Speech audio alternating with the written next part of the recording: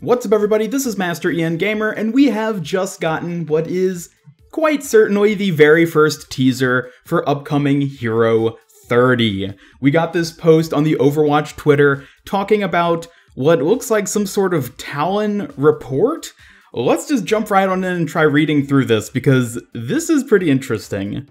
So, 2F McManaway from T. Nguyen. Commander, new information has surfaced about Captain Curva's missing strike team. My agents have recovered Curva's personal log. The last entry is dated 27 August at 0430...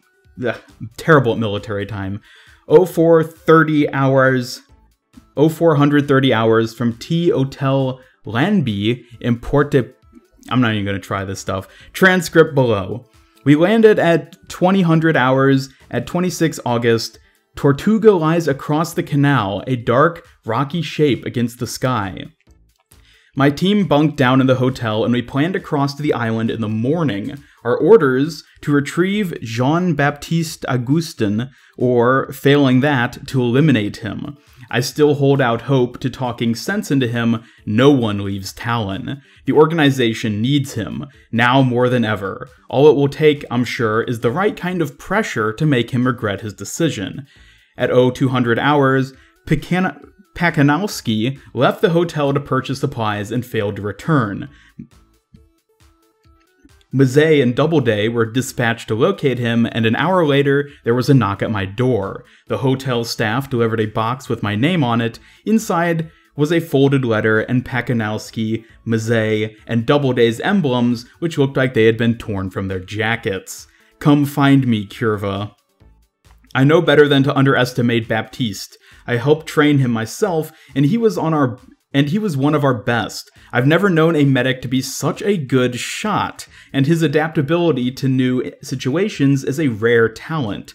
All of us have seen our fair share of conflict, but Baptiste was built to survive. I swear, he has the devil's own luck. I am preparing the rest of the team to move out. Baptiste could be gone by dawn. I don't know if Pakanowski, Mazet, and Doubleday are still alive. All three of them were part of Baptiste's unit before his desertion, and given their personal inclinations, the odds aren't in their favor. If all goes well, everything will be settled and we'll be on our way home by tonight. Hopefully, Baptiste will be among us, playing cards and drinking rum, instead of lying in a shallow island grave. But either way, I will not fail. It will be done. Oh boy! That is quite exciting. So we've got quite a few names dropped right here.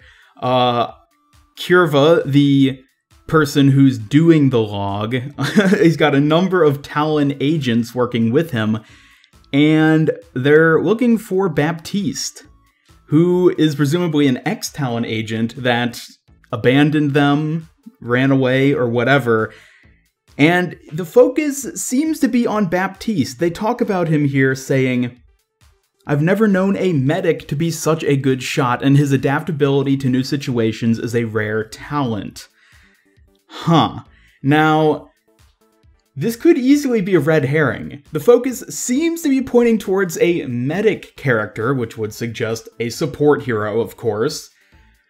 But is that really what it's focusing at? Are we supposed to just think it has something to do with the medic character or Talon in general? It seems like, oh, Talon Support Hero, that's the obvious thing to pick up from this teaser.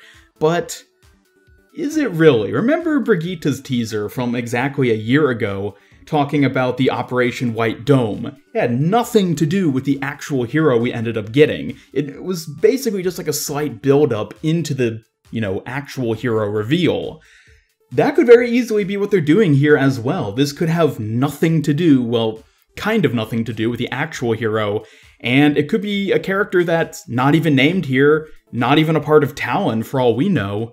So, yeah, let the theories start flowing in. I don't think any of these names we see here are ones that we've seen from other places in the Overwatch universe. I don't recognize any of them.